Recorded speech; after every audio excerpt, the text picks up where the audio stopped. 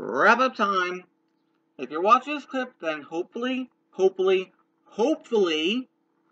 you watched all the other clips of this episode. If not, please go back and watch them, yeah? So I have a few more words I want to add before we finish this episode. 1. You've just got to love when big companies go to war with each other. Amazon and Walmart are two big companies, but considering 4 companies run the world, they could very well be part of the same company. Go figure. When sales occur with one company, then the other companies have to keep up with it. Amazon's little stunt here means that customers of the site will flock on the site and start with a sale price, which 2 weeks after sales end will rise to ungodly prices that you can't freely get out of. Walmart, on the other hand, constantly has sales. This really will get people to shop, since the customers can drop out without too steep a price.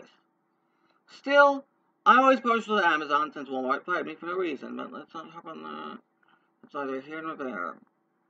Still, Amazon Prime is well out of my price range. I need free 2-day delivery. It'd be nice, but I'm on a budget, so. 2. There are just no words that come easy for the loss of Rebecca Townsend. It's just a horrible tragedy. I do actually have a little thing my grandma told me that if you die the way you want to die, then you have a truly worthwhile life and a worthy death. Something like that. My grandma had strange sayings. So while it is macabre, it holds some merit, I guess. I'm not sure. By the age of 17, she completed her bucket list. This is no small feat. So Rebecca, rest in peace, and my thoughts go out to her friends and family. Particularly Ben Arn, whose life was saved by a guardian. May a fulfilling life, and always cherish Rebecca. 3. Seriously, Cosby did some messed up stuff, but don't take it out on Whoopi. All she did was put out words for her friend, something I hope everyone would do. I mean, she didn't try to say what he did was okay, but she just didn't want his reputation tarnished.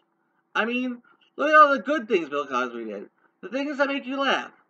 I am far from condoning what Cosby did, but he's 87 years old. Can't the old allegations, can we resist the old allegations alone?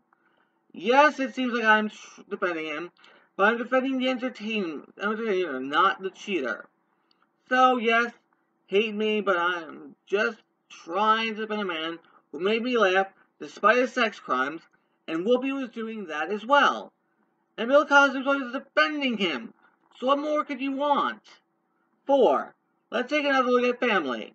Families now divorced and get remarried, adding children to the new family from the husband or the wife, and maybe new children from the new unit, and sharing the children with the previous partner. Family is now more than just mother, father, and children. So with that, come back for more news, stories, and topics. I've enjoyed talking to you, and I hope you enjoyed listening to me. If not, too bad. Well, a new episode will air next Tuesday, so be sure to come back. So, I'll come back. Thanks. Until next time, Tim Cubbin, out.